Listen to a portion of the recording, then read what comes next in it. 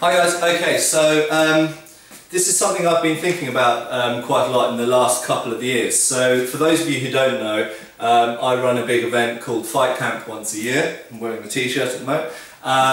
And we have a number of tournaments there. But in addition to running tournaments myself, and also being involved with judging tournaments at other big events, I also, unlike all instructors necessarily, I take part in tournaments as well. And I think it's important for people who are at the sort of front end of interpreting old traditions of fighting and trying to bring them back to life to put themselves on the line and take part in these kind of competitions and stuff. Not saying that competitions are everything, because they are just competitions, but I think that you do get things from this type of competitive environment, both judging it and taking part in it, I should hasten to add, that you don't really get in a sparring environment just in your own club. But anyway, that's a tangent. Taking part in tournaments and judging tournaments and organising rules for tournaments and so on, something that bothers me slightly is that, in fact bothers me quite a lot, is that thrusting is not getting as much notice and reward as it should be. Okay, so we know that in a real situation with sharp swords, a cut has to be performed in a specific set of ways to wound the opponent. Okay, thrusts in general are, if they make contact with the opponent, much more likely to produce a grievous wound. Now, I'm not someone who's much more pro thrust over cut. In fact, I'm equal. I like there to be a balance of cuts and thrusts. But what you see in a lot of tournament fighting is a lot of bash, bash, bash, hit, hit, hit. Okay, and there are two things that bother me about that. Firstly, that a lot of those hits wouldn't cut because they're not performed in the way that makes a good cut. But putting that issue to one side, because I'll talk more about cuts in a different video, the other point is there's lots of hits and not enough thrusts. If we look at the period manuals and treatises, what we see happening are a lot of thrusts, and thrusts being very, very important, and often the thrust being a finishing blow.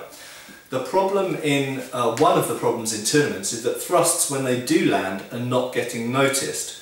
Not getting noticed necessarily by the fighters themselves, might be the person giving the thrust or the person receiving the thrust, but also not getting necessarily noticed by the judges.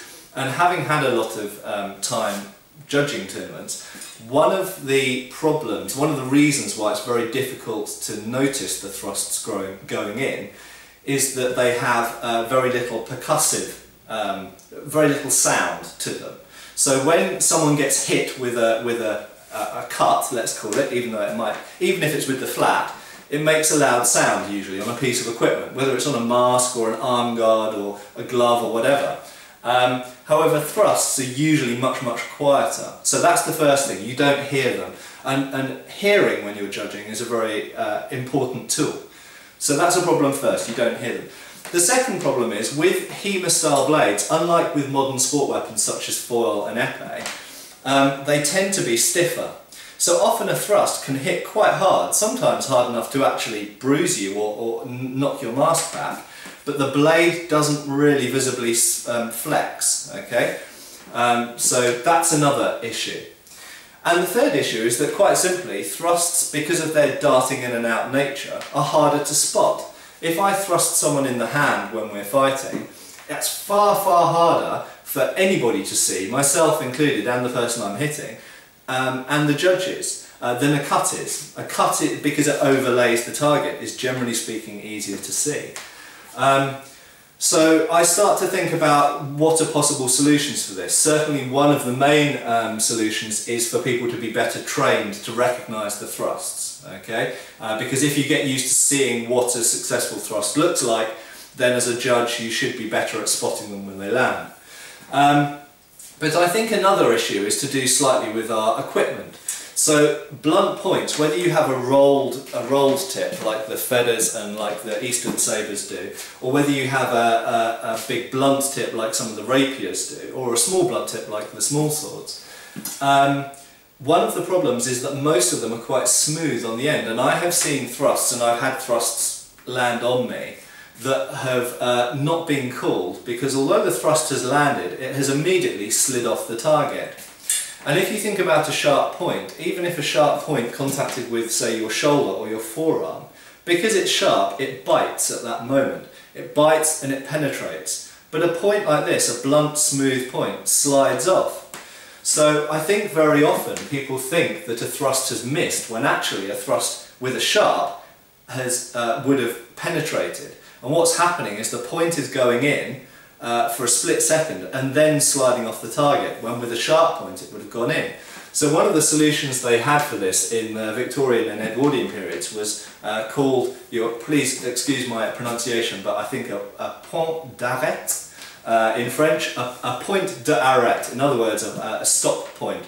And they had little spiky bits, a bit like a jousting coronel, that essentially stick on the fabric of the person's fencing jacket.